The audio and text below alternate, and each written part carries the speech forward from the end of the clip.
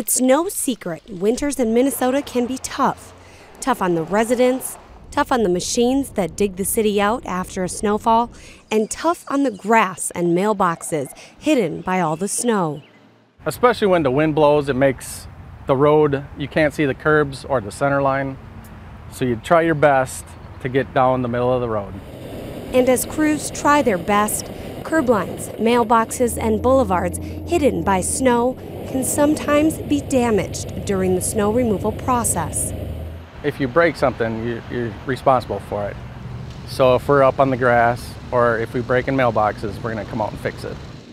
Considering the challenge of plowing out Bloomington's more than 2,000 lane miles of roadway, the amount of damage to mailboxes or lawns is remarkably small each year. In fact, it's less than 1% of all single-family properties. But nonetheless, Public Works crews are out every spring, making sure any damage caused by the plow season before is corrected. And that's exactly what Public Works crews are spending time doing each spring.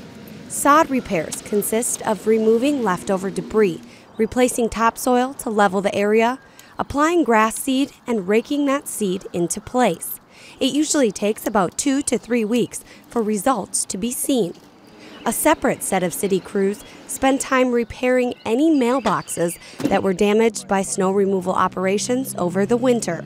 Because it's cracked right here, and most of the time our wings, like if they're not set up properly, they hit right here and it cracks the post.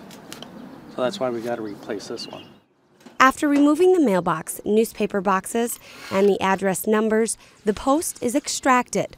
The city provides the home with an 8-foot solid cedar replacement post, which is measured, cut accordingly, and buried. Of the 55 mailboxes repaired in 2013, half of those were damaged by plows, a number quite small in relation to the thousands of mailboxes in Bloomington.